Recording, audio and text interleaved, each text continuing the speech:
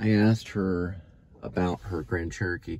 She said it was a base model, so whenever they put it basically in park like this, it stays in park like forward. It doesn't go back like that.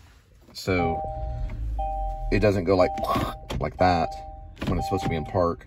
It stays in park rather than going back like that and then saying park. You know, it would still say park, but it doesn't do that anymore. And also, it can't jump into reverse like that, but it can jump into drive. Usually they don't jump into reverse. And then I asked her about the parking. She said you push a button with your foot on the parking thing. So you hit the brake on it. So that's exactly what it did. That's a speed, like a speed brake thing, like real quick. So it overrides the reverse or drive or whatever, as long as that brake is there on the souped up ones. They're from out of town. They use that thing right there. That's what I need to talk about, is that hitch for Shep. Shep Dwight East, we use a hitch like that. Little ball ping hitch, that's what they call it. It wasn't like that one. That was a modern version of it. So they changed it and put it back to the old version of it. Because if they had any other problems, then they would really get in trouble. That's when the government gets involved and starts like, hey, you know, you cannot have this with your vehicle. You know, it's already killed this person and that person. Because it's probably happened to a few people. If it tricked one, it could trick another.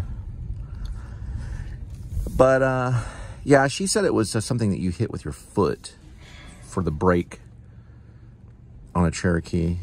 I've written about the Cherokee, believe it or not. I wrote about the Cherokee in Trapped in 3. It was a book I was working on in New York in 2000 or 2001. This accident happened in 2016. So the Cherokee I was writing about was in like a 1995 Cherokee or something. I didn't do a lot of research on the Cherokee.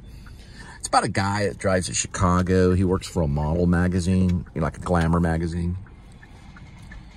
And he is in the back roads of like Illinois, going over a bridge. The car flips over majestic style off a bridge and upside down. He gets trapped by his seatbelt and eventually eaten by a wolf. I worked on it while I was at the Actor Studio Drama School quite a bit. And I even printed it out. I printed it out at nearby Kinko's. They had a Kinko's copies down the road between probably Park Avenue and the other way, the other direction, not towards Broadway, but the other way. I get that mixed up. I have to look on maps and stuff and study it. But you have Broadway, you have Park Avenue. So I was between Broadway and Park Avenue when I was writing that. I was also supposed to be just an actor. I'd get these little writing bugs and have to start, you know, doing the writing. So I was at 38 East 21st Street, New York, 10010 or something. There looked like one night when I looked out my window, it looked like an Eminem type shooting a movie. I always thought that was, because they did shoot some of 8 Mile. They shot some of it in New York, but I don't know. Anyway, I lived there and I would work on it occasionally at night and sometimes when I was finished jogging and stuff. And I was kind of bored of just acting for some reason. I had to like write. But all my journals and stuff like that I kept on the actors when I would go to the interviews. They were all kept in a storage unit. Even in this play I was thinking about working on. In the summertime I was going to do all that stuff. But I had got there 2001 of August and moved into Brooklyn. By the time September 7th or so came, or maybe September 5th or so, I had already moved at 38 East 21st Street, New York, 10010. On the 3rd floor, the official apartment name was 3A3. 3 Apple 3, basically 3A3. I lived there for pretty much a semester, and then I got into an argument with a guy from Amsterdam that lived across the way. His name was Peter. He was a business major, because he was mad I ate his jam. He called it jam. I call it jelly, but he calls it jam. So I grabbed his elbow to talk to him, and then he turned me in, and they moved me to floor 5. Basically, if you look at Peter's, mine was 3A3. I don't know what Peter's was. It was 2 floors up above Peter. Peter would always smell like herb. He's always had friends over, and they were always like listening to Devo or something. He's from Amsterdam, he had an accent. Chris lived by the elevator. David was the guy that was the lighting design. He did lighting design for stage. He lived next door to me, and Staples ended up being a Hollywood stuntman for a few years. He was my bunkmate until he left, went back to Tennessee. Then he ended up going to Hollywood and just becoming a stuntman for a while. They moved me to 5, and it was mostly like accounting majors, really American Psycho types. But there was an Asian guy that lived next door to me. He was kind of cool. I was, okay, on the 5th level, if you go into the elevator and you'll say you come out, it's real weird because the elevator looked different on that level. But if you come out of the elevator and you go straight and to the left, that's where I lived in 5. And I lived there until Lipton, James Lipton, called me in his office. And the whole washing machine thing was just something I just was confused. I didn't know what I was scared for September 11th and stuff. So he called me in, and there was a lady that I had got, well, there was a guy, he was a karate major, or he was a guy named Michael. He studied different martial arts. He mouthed off to me in theater history and told me to effing listen, because I was asking a lot of questions, because I wasn't eating right. So he said, why don't you effing listen? And I said, don't you say effing to me or something like that. It was real weird. So that was the first one, but then my voice teacher moved the times really weird, and I was jogging everywhere. I didn't want to take the subway. So I kind of grabbed her elbow. I was grabbing elbows and kind of said, well, what's going on with the schedule? That kind of thing. I didn't realize. I got kind of Stanley Kowalski. So she called me in the office with some other counselor. And we all 3 sat down, and she just said, well, you can say this and that, but you can't grab elbows, basically, is what she was saying. So that was one warning. Then the other lady that was at the theater history thing, we were supposed to do an assignment, and we were going to do it on like Anton and Artois or something. And I said something about vomiting into a mask. And they actually didn't like me saying that.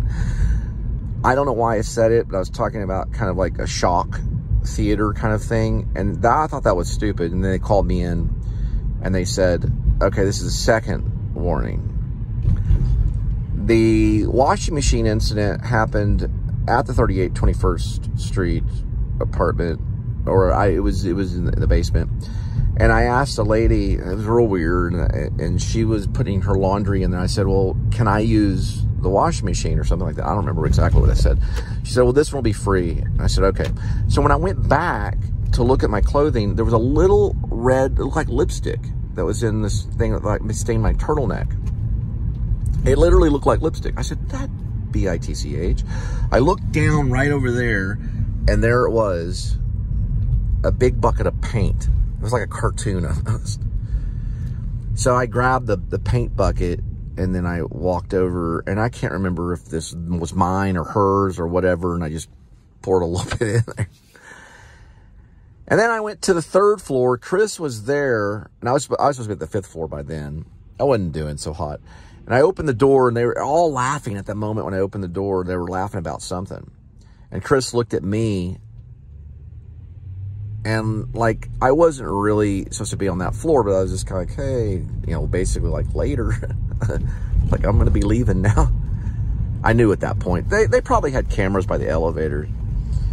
So I stayed there and finished up this class. He let a lot of time go by, and I was just waiting. Then I get either like a phone call or something in the mail, and it said to meet James Lipton at his office. So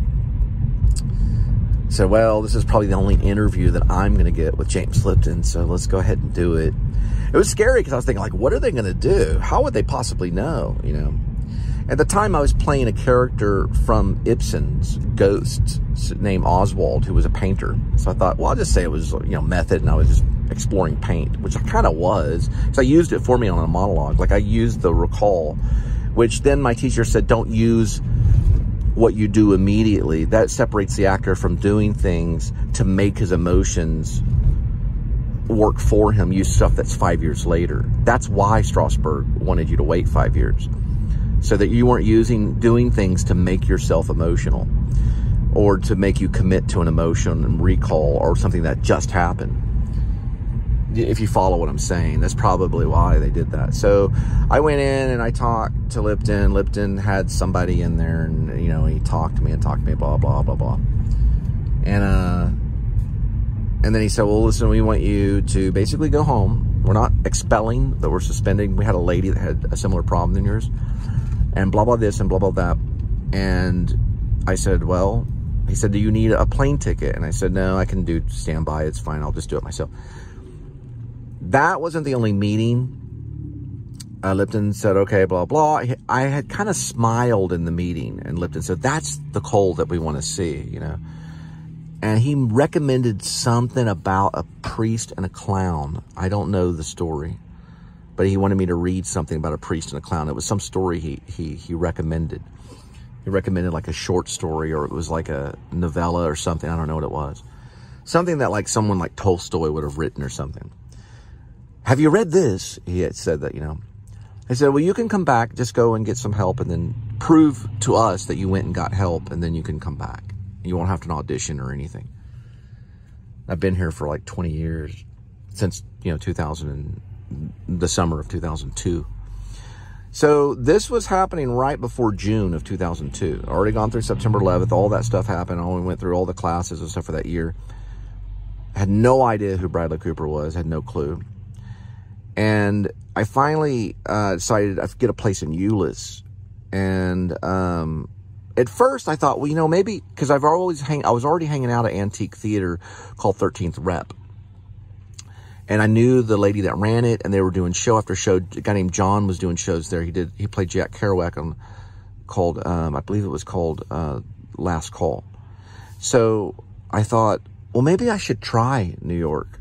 So I went and got a little room at the Riverview Hotel, which they've changed the name since then. Little tiny room. You could barely open the door, and there was a small television, and it was like very small. And it was $40 a night. So I stayed there for a few nights. But let me explain what happened. Is before that, I had another meeting I had to meet with some guy. It was this black dude that had an African accent with this other lady in the room. And it basically went blah, blah, blah, blah, this. And he said, since you are no longer part of the Actor Studio Drama School and the New School University, you will have to move out of basically your dorm room. Is basically what he told me.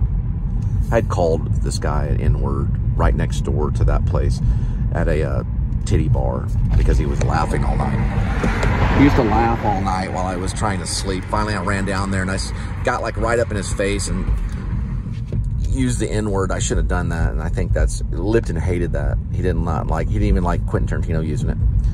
So I had to go, probably because of the N-word. And he didn't condone it. He couldn't, because he was politically correct. He won some Grammy. No. He won some, well, he helped people win Grammys, but he won Emmys. That's right, he won Emmys. They're a little politically correct.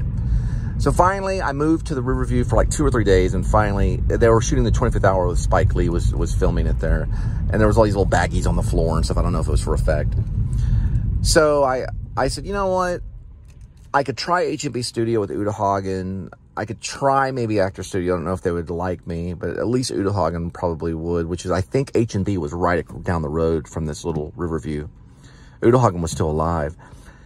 And I thought, and I'd walk by it and just look outside of it. I just walk by. Then I did go back to the 13th Rep Theater, and I did do Without Consent. It was a play reading. And I thought, well, the actors were like this, you know, in town. They were like, look, if you stay here, you're going to have to sleep on park benches every once in a while. Or you're going to have to sleep on the subway every once in a while. You will find places here and there. There will be people that will let you in, but the city will beat you up.